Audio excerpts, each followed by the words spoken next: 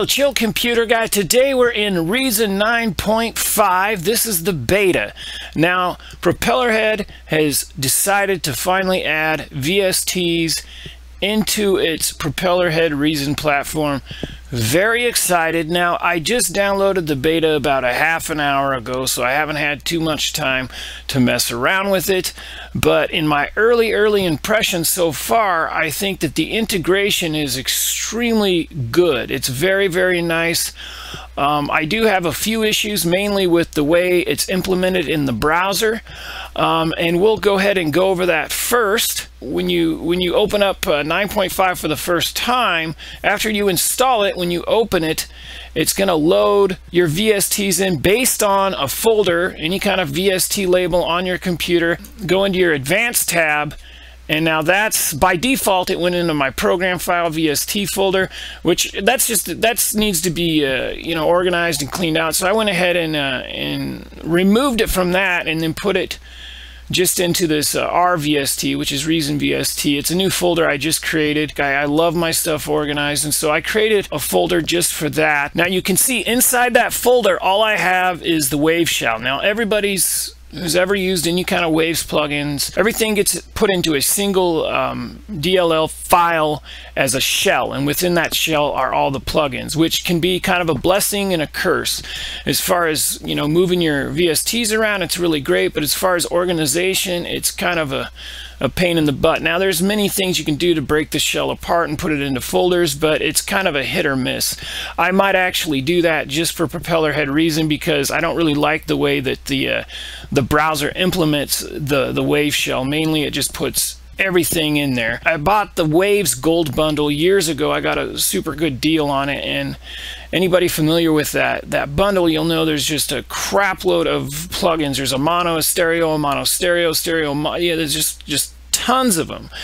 Like, EQs, reverb, some of them have 5 or 6 versions, and so this Wave shell, even though it may consist of maybe 20 plugins, actually there's probably 50 or 60 plugins rather that this will install into Reason automatically, and there's no way that I have found so far in the browser to organize that. So far all we have here is the Wave shell VST 9.91.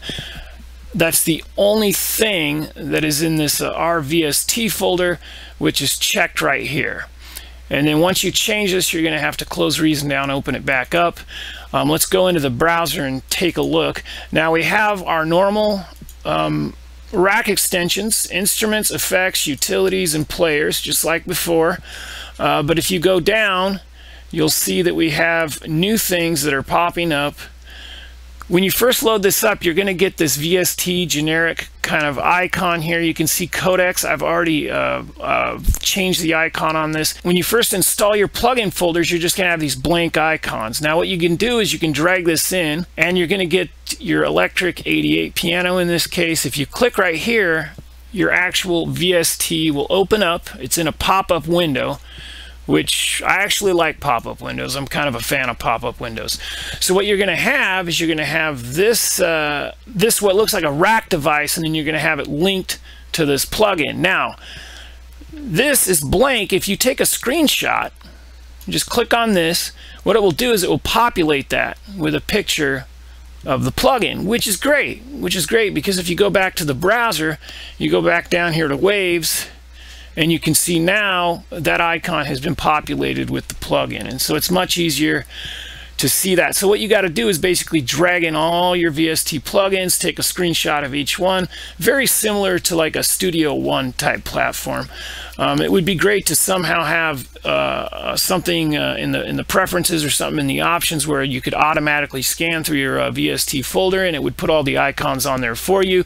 But in this particular case, we have to put each one in individually. So when you drag your VST plugin in, what it's going to do is once you take your screenshot, it's going to show that here. You end up with like a rack device, which you can rename.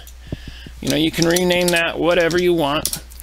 And then it's also going to create a mix channel like it would with any rack extension. So this is basically treated like any other rack extension. It's just instead of an actual rack device, it gives you a floating window which is connected to a device you can use in the rack. Now if you flip this around, You have your input and output, so you can run audio into any VST or effect, and then you have an icon letting you know this is an instrument, your gate, your CV, your pitch bend, your mod wheel, all that stuff. And then if you click here, multiple audios into, like if you have an effect or something, you can run multiple channels into that effect. And then you also have separate outputs as well as the main output here. So these are optional audio output. And then you also have modulation CV in. Now if you flip this around, you can see there's 8 CV ins, and then those are connected to this front panel here. What's great about this is all you got to do is click learn and then click anywhere on your VST instrument, and it will instantly velocity curve put that under CV1. And now you have the option to select the pulsar LFO device. We can run that right into CV1 there, and you can see that knob is moving.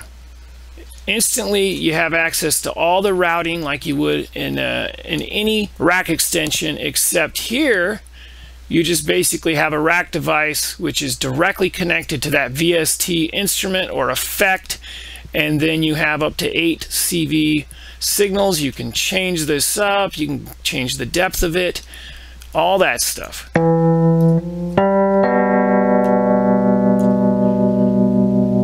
Now you'll notice as I mess around with this, like for example, if I click here, click there, start clicking around the UI, you'll see that the VST disappears, and you're like, ah, geez. What you can do is with it open, you can actually hit this thumbtack here. What this will do is it will lock this VST down.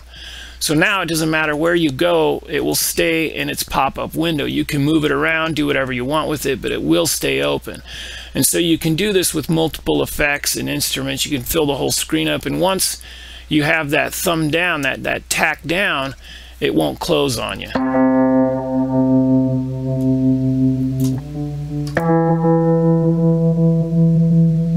And so you have the option to click the learn button, or you also have the option to right click, and then you can select any of the, of course you can right click here and select your CV so they don't have to be in order. And then over here you have your base value here. So you can actually increase this. You can hit, there's a clear button here. If you hit that, it just resets that entire channel. That's super handy. And then your routing, that's going to give you more depth, so you can change the level here or there. So you have the ability to route right here up to 8 CV signals. You can either right click and use the menu, or you can just click learn and click on whichever parameter. And then you can also just clear that with one click. So as far as integrating the modulation system into the VSTs, unbelievable. It's very, very good. It's very solid. Like I say, I've only been messing with the program not even an hour now, and I haven't had any issues with plugins not working. Just wonderfully, wonderfully implemented here in Reason 9.5. Now, another thing you can do with this, let's go ahead and get rid of this pulsar here. Another thing that is great about this is you can click on this automation lane, and it says click a parameter. So any parameter on here, let's go ahead and do the reverb mix. You click on that and it instantly creates an automation lane down here. Very cool. I can double click that. I can use my zoom tool, you know, put some automation in here.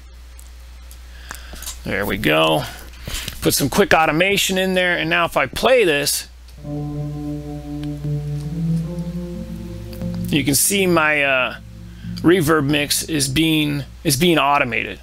So the automation is very, very nice. The integration of the automation is wonderful. It's really, really good. When you're automating things, and many controls, they just have this random value that's not representative of anything. This one's kind of makes sense, but you know, it's 100% wet, 100% dry. That makes sense. But a lot of like EQs and whatnot, you want to actually get a frequency. You'll get just like some random arbitrary number that doesn't really represent anything.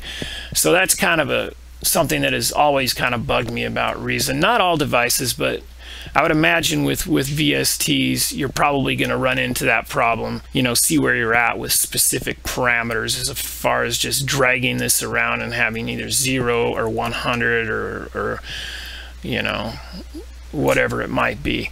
But as far as automation goes, very clean. Let's go ahead and move this up. Now, another issue I do have is with the browser, the organization. Now, if we go under effects, there's our normal effects.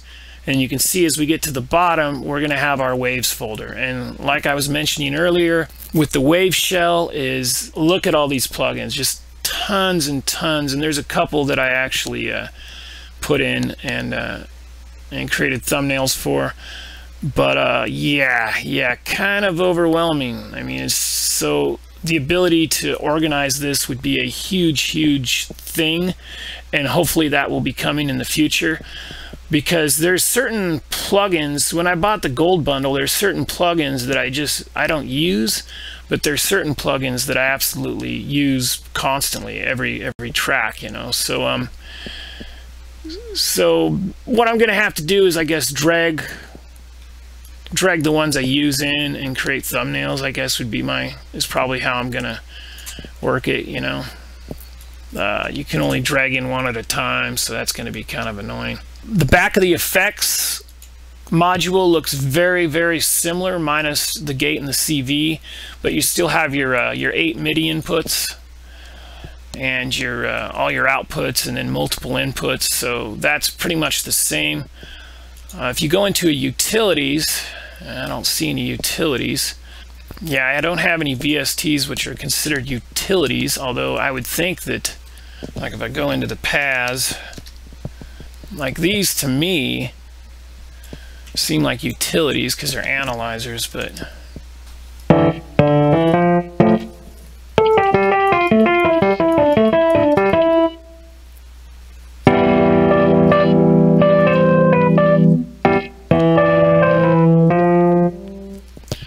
so that's cool. So anything just works beautifully. You can screenshot that. There's your analyzer. Super cool stuff. And so you can fold this down, and it's gonna always say the name of the VST, which I'm fine with, but you can name it anything you want.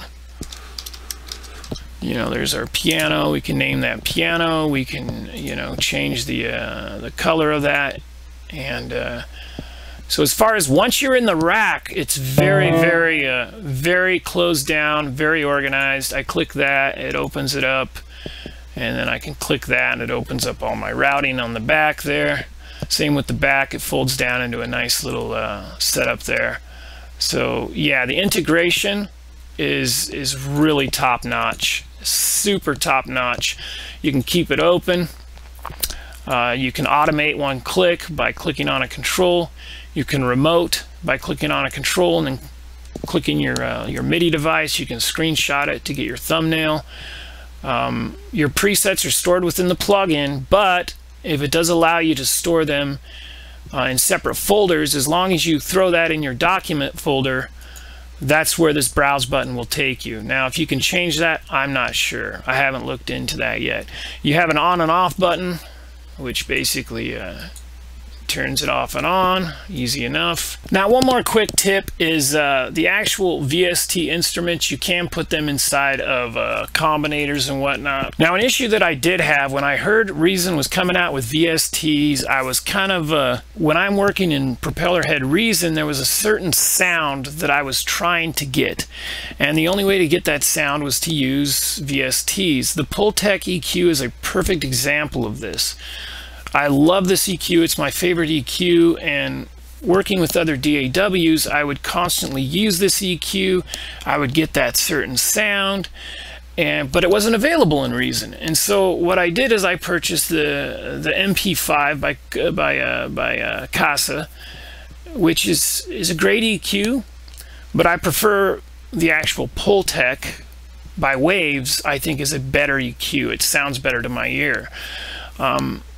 So the issue is, with the money I have spent on rack extensions over the years, what I was trying to create is emulate the sound of VSTs, which I also, you know, purchased over the years through sales and whatnot. So now I feel like I'm kind of, you know, double dipping. You know, where does this leave the rack extension platform? Again, that's the only thing I do feel about the Reason 9.5 update is the fact that a lot of the rack extensions, I think, are going to be overshadowed by VSTs. And considering, you know, you might have spent money over the years on those rack extensions, you kind of feel, I wish they just would have, you know, put the VSTs in here a long time ago, you know, because what's this going to do to the rack extensions? I mean, the rack extensions, are people still going to buy them? The VST is a better platform for developers. You know, why develop for just Reason when you can develop for all the DAWs, and that's what VST platform does. Anyway, this is Chill Computer Guy. I hope you enjoyed this short review. This comes out, I believe, in late May, May 28th, May 30th, I don't know. As far as I know, the upgrade is going to be free. I'm hoping anyway. So yeah, please subscribe, comment, let me know what you feel about Reason 9.5. How do you feel about spending money on rack extensions? And now there's VSTs. Now that they're available, you're not going to use your rack extensions. How does that make you feel? Please comment down below, and we'll see you guys next week. Thank you.